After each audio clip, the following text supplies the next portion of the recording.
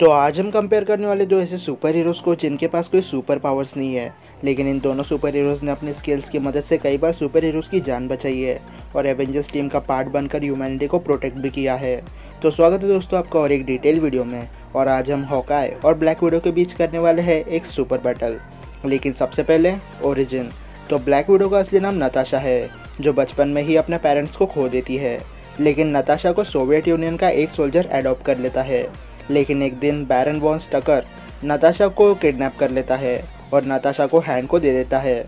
लेकिन एक दिन वोल्वरिन और कैप्टन अमेरिका नताशा को बचा लेते हैं और बाद में आयरन पेट्रोविच नताशा को ब्लैक विडो प्रोग्राम में डाल देता है, जहां पर नताशा को मार्शल आर्ट्स और फाइटिंग टेक्निक सिखाया जाने लगा। ब्लैक विडो प्रोग्राम के चलते नताशा का ब्रेन वॉश कर दिया गया, जिसकी वजह से नताशा को लगने लगा कि वो एक डांसर है। और बाद में नताशा गवर्नमेंट की रशियन स्पेशल एजेंट बन गई और नताशा का काम था एंटोन वैन को और टोनी स्टार्क के एक्सपेरिमेंट डिटेल को चुरा कर उन दोनों को मार देना। लेकिन एक दिन सोवियत गवर्नमेंट को पता चलता है कि नताशा का राज खुल चुका है, इसलिए सोवियत गवर्नमेंट नताशा को मारने की कोशिश करते हैं।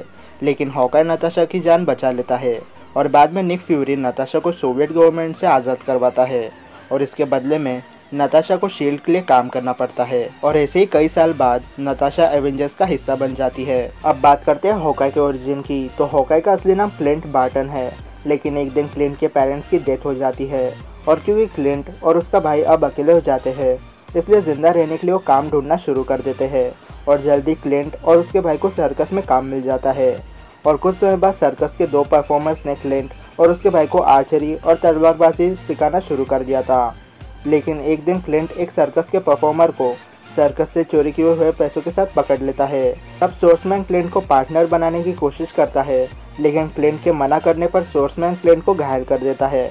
बाद में क्लिंट का भाई भी उसे छोड़कर चला जाता है, लेकिन क्लिंट अपने आर्चरी स्किल को बहुत ज़्यादा इम्प्रूव करता है।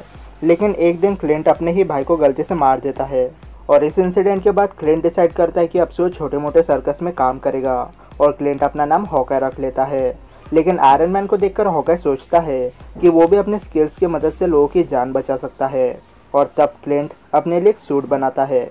लेकिन हॉकाई जो कर रहा था वो इल्लीगल था। लेकिन एक दिन हॉकाई डिसाइड कर लेता है कि अब वो अपने सारे बुरे काम छोड़ देगा और बाद में आयरन मैन को हॉकाई के स्किल्स यूज़फुल लगते हैं और एक दिन हॉकाई भी एवेंजर्स को ज्वाइन कर लेता है। अब बात करते हैं दोनों सुपर हीरोज़ के एबिलिटीज़ की। तो ब्लैक विडो एक मार्शल आर्टिस्ट है और ब्लैक विडो को प्लैनेट अर्थ के लगभग सारे फाइटिंग टेक्निक्स के बारे में पता है। कॉमिक्स में black window 35 kilometre per hour की स्पीड से रनिंग कर सकती है और कॉमिक्स में ब्लैक विडो के पास अपना खुद का हीलिंग फैक्टर भी है। ब्लैक विडो के पास डिटेक्टिव स्किल्स है और ब्लैक विडो के पास कई सारे इलेक्ट्रिक गैजेट्स है और ये गैजेट्स इतने पावरफुल है कि इसका यूज़ करके ब्लैक विडो ह्यूमन बींग्स और रोबोट्स को आराम से नॉकआउट कर सकती है।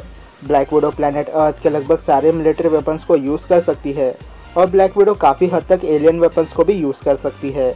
और ब्लैक विडो अपने बातों से किसी को भी कंफ्यूज करके किसी का भी सीक्रेट पता कर सकती है और ब्लैक विडो एडवांस कंप्यूटर्स को आराम से हैक कर सकती है। अब बात करते हैं हॉकाई की एबिलिटी की। तो हॉकाई ने आर्चरी और हैंड टू हैंड कॉम्बैट में मास्टरी कर रखी है। हॉकाई ने ट्रेनिंग करके अपनी बॉडी को पीक लेवल का बनाया है और हॉकाई के फाइटिंग टेक्निक्स और रिफ्लेक्सेस इतने फास्ट है कि हॉकाई सिर्फ कुछ सेकंड्स में 10 से 15 लोगों को नॉकआउट कर सकता है।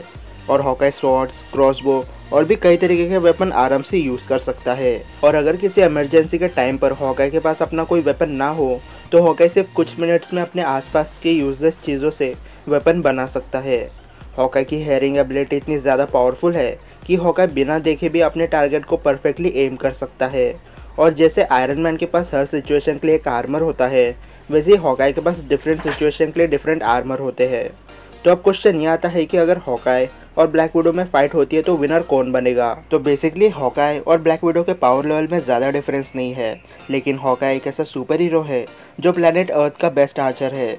लेकिन अपने वेपन्स के बिना हॉकाई अपने फुल पोटेंशियल पर फाइट नहीं कर सकता, क्योंकि हॉकाई ने हैंड टू हैंड कॉम्बैट से ज़्यादा स्वॉर्ड्स और क्रॉसबो को यूज़ करने पर फोकस किया है।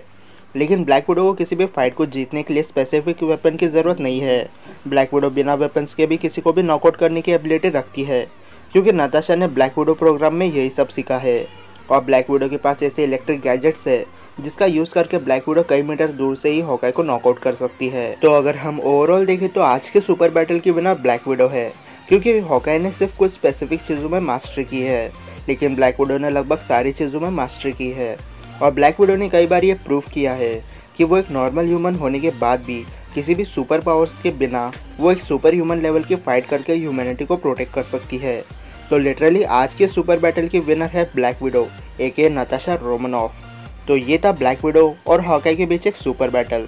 लेकिन अगर आपको अपना ओपिनियन देना हो तो ऊपर आई बटन पर अपना वोट देने के बाद नीचे कमेंट ज़रूर करें और इस वीडियो को लाइक और शेयर करना ना भूलें और चैनल को सब्सक्राइब करें ऐसी डेटेड वीडियो देखने के लिए। तो फिलहाल के लिए इतना ही, मिलते हैं अगले वीडियो में, तब तक गुड बाय।